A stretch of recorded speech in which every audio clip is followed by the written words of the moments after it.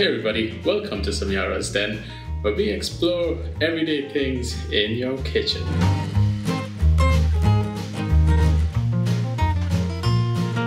Ever since we went into lockdown, we've been thinking about getting really good coffee at home, but we never really had the space for a coffee machine to make, like your foamy cappuccinos or your really nice espressos.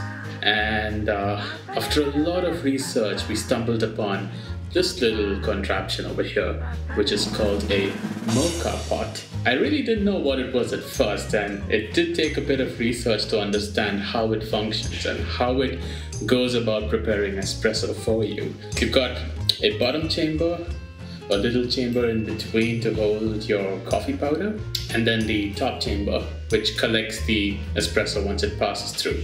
But how does it do that? Let's take a look. So I'm gonna unscrew the contraption over here, and this is the top chamber.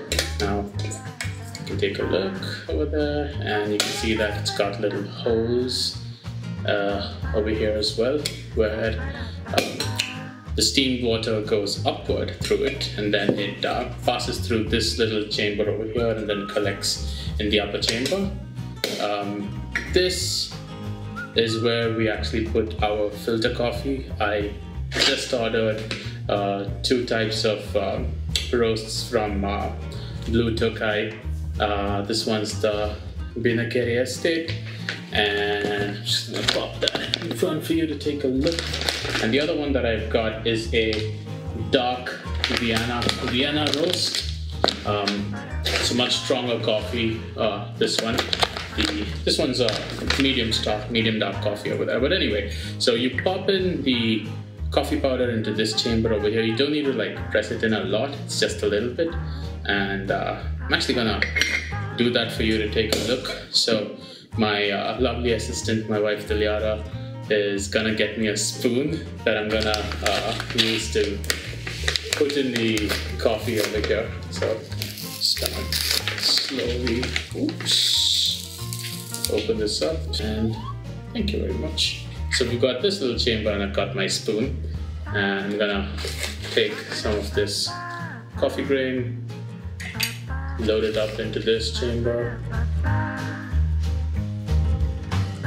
A really cool thing about Blue Tokai is they actually give you options of how fine you want your coffee beans ground up to, and they do have a separate selection for Moka Pots, so that your powder isn't too fine that it passes through the filtration system. So that's really neat. I didn't pack it too tight. They advise not to pack it too tight for Moka Pots.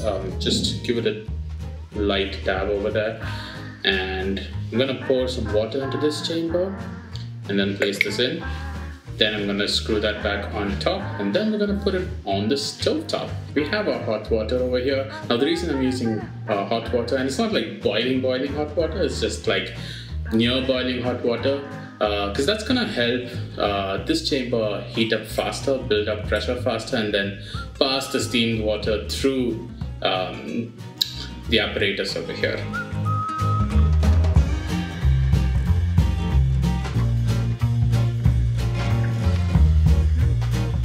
Just be a little careful while handling this one. If your water's too hot, you're gonna burn your fingers.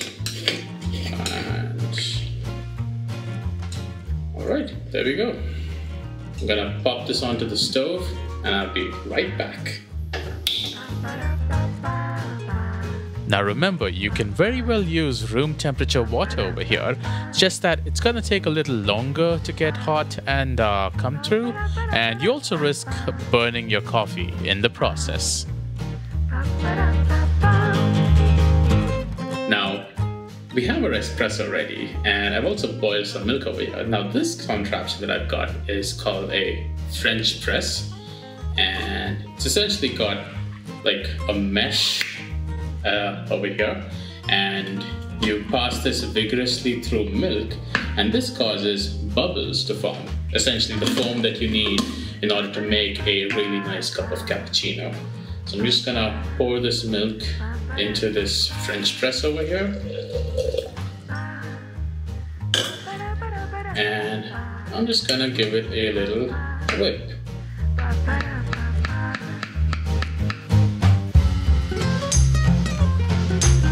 And remember, this is Amul Gold milk, which is a 6% fat content milk, so that gives you a much creamier foam over here, a nice, really thick emulsion. Alright, that should be good. I'm just gonna pop this up. Look at that foam. Beautiful.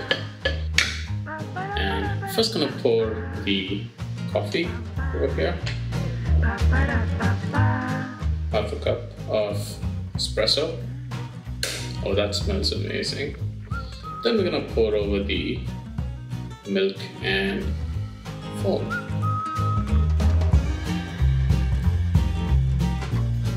The disadvantage of making a single cup is your foam tends to get stuck at the top while you're pouring your coffee.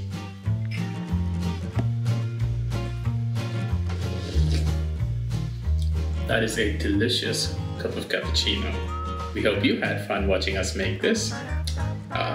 We sure did have a lot of fun. I'm gonna link everything that I've got from wherever in the description, and don't forget to like, share, and subscribe.